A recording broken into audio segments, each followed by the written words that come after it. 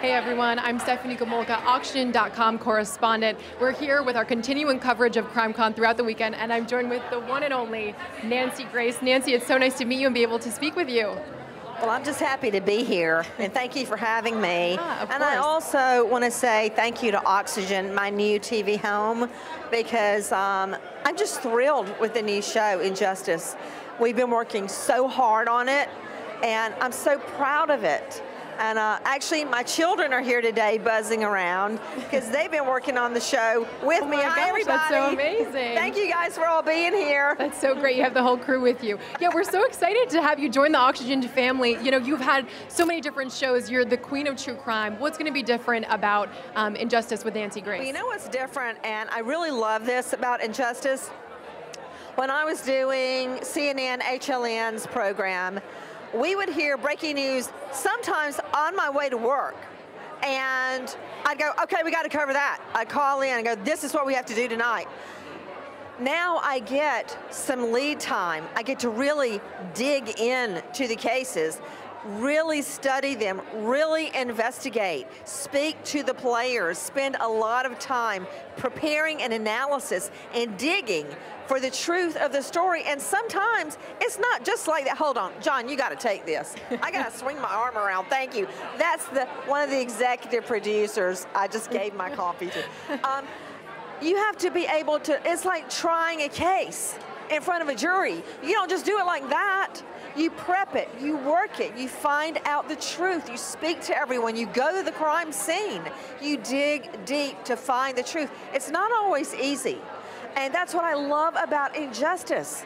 I have a chance to go so deeply into the crimes, to get the background, to go DEFCON 4, and really find out what happened. Mm-hmm. We're so excited for that to come to Oxygen. Too. You know, one of the cases that was mentioned is the Pam Vitale case, and there's been some updates with the juvenile system in terms of, you know, if they were tried as juveniles, tried as adults, they weren't eligible for parole. Now there's been some reforms. What do you think about the updates of the man convicted, Scott Gillespie, in that case? Are you referring to the man that murdered Pam Vitale? Yes, he was convicted. Daniel Horowitz was and is a longtime friend. I had just been with him and his wife Pam before she was murdered. And that case put not only Daniel Horowitz, but me as well, to the test. It was very, very difficult. If you could have seen the crime scene that I saw after Pam was murdered, you would not want this guy out on parole. You don't want that. You don't want to look at your kitchen window and see his foot coming through it.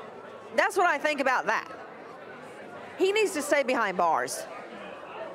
You know, on another level, just talking about some more recent cases as well, you know, there's a constant cycle of shock when we see a case like Chris Watts. But we've seen Scott Peterson, which we know you've covered. We know that most female victims, there's an intimate partner violence there, or that's what maybe led to them being murdered. You know, why do you think we're still shocked by so many of these types of cases? I think that crime is as shocking now as it was at the very first murder with Cain and Abel. And I remember trying so many cases, and I would look over at the defendant in court. I wouldn't let the jury see me looking at him, but I would be looking at him. And sometimes it didn't fit together. Like you see this clean cut, like Scott Peterson, or who did you say? Chris Watts? Chris Watts. Let's talk about Chris Watts. He had it all, right? He's got this gorgeous wife, Shanann. He's got the children, Bella and Celeste, beautiful. They always wanted a boy. They're having baby Nico. He's on the way. Beautiful home. Honey, when I looked in the house, they even had the same lamps that I have in one of our bedrooms. And I looked and looked and looked until I found that lamp. Those details. Where was it? Don't tell me.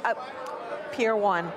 And I looked at her home, and it was so beautiful. She had spent so much time decorating it, and if you look at the children, Bella and Celeste, they were always turned out beautifully.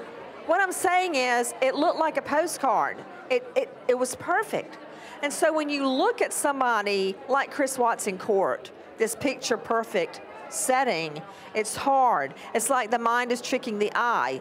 You see one thing, but the evidence tells you something very different, that he in fact is a cold-blooded killer that killed his own children. So I think that's the fascination. It's like trying to put together a Rubik's Cube and you can't sort it out in your head. Yeah, and it feels like we're in this kind of wave of true crime resurgence where, victim advocacy is really at the forefront of a lot of documentaries, but do you think a case like Casey Anthony, would that ever go away from the public view? Tot Mom Casey Anthony is never going away from the public view, and I'll tell you why. Because of Tot Mom Casey Anthony. As long as she's alive, she's going to be pulling one shenanigan after the next, and it's still an open wound for me, because I think of Kelly Anthony, 2-year-old Kelly. That's what that case was all about, not about Tot Mom. And I think about her and how old she would be right now, getting ready for a senior prom tonight maybe. I mean, I don't know, but that's what I think about.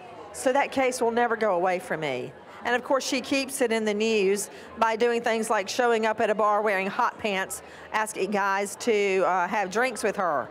It just never ends. That's exactly what she was doing while Kelly was missing. So some things never change. We're all excited to see your panel here tonight. It's going to be live streamed at 6:45, and it's tied to the new show, Injustice with Nancy Grace. But I want to ask you, what's your favorite part about coming to an event like CrimeCon? Well, I feel like I've come back home. And when I'm around so many people that are here right now that care about crime and care about solving crimes and care about justice and what justice can be, and Injustice, which is the title of the new show, it's not fake. This is not some Hollywood talking head. These are people that really care about our life's work, which is seeking justice. And I don't know, it's kind of a blood sisterhood where everybody joins together. We all talk about the same cases. We all have ideas about the same cases. And we care about the cases. It's not just a news story, which was a really hard thing for me to get used to when I got into the TV business. Was I am a crime victim and have been prosecuting crime so long, but for so many people in the business, it's just a story to get ratings. That's not what it is. These are real people with real problems and real cases that need to be solved. And I think that's why so many people come to CrimeCon and come to Oxygen. Yeah, it definitely feels like a place where justice can be seen. Yes. And also, jumping off what you just said, a lot of people don't know your backstory and what led you into this career path. Can you talk about that and what happened? Yes. I was studying to be a Shakespearean English professor, and it was shortly before my wedding when my fiance was murdered. And I dropped out of school, and at some point I went back to school. Finally, they let me back in to go to law school to become a felony prosecutor. And that is how I ended up in the law. I had never planned to be a lawyer, and I had never planned to be on TV, of all things, never. I mean, I grew up on a red dirt road. My grandfather dug the well in our backyard. A lot of times the water was red, but we drank it anyway. So no, I had never had any idea that I would be on television. Mm-hmm. But I mean, the path has led you here, and we're thankful for that. Well, it's not just a path. I mean, it's the Lord, because I would never have made it on my own. Impossible. Mm-hmm. And I love that you have your family here. If you're like, you really feel supported. Now, my husband is gone. No, I haven't murdered him yet.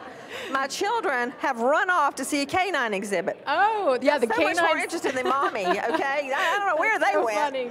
That's so funny. Yeah, but I know I love your connection with your kids. You post about the twins all the time, which is so great. So many people are, they always ask the question of, it's such kind of tough material to work with every day. Is, hanging out with the kids, is that kind of your distraction sometimes to get away? Well, the children are more than just a distraction in that sense, because after Keith's murder, for so many years, I just couldn't be happy. I could not be happy.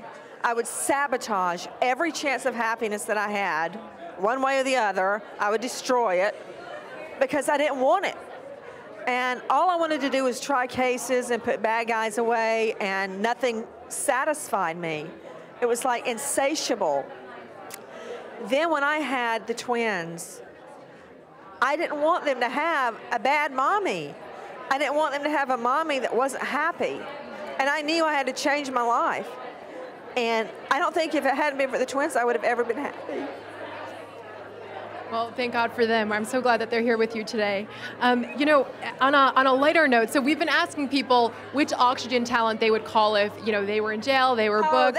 That's a tough one. Which Oxygen talent would I call So we have on? Nancy Grace, there's Paul Holes, there's Lonnie Coombs, there's Craig Melvin. I've been thinking about this. I mean, look at them. There's so many. But I got to tell you, and I'm not picking favorites, okay? It's like picking between your child, which one do you like the best? Which they always think the other one is the favorite.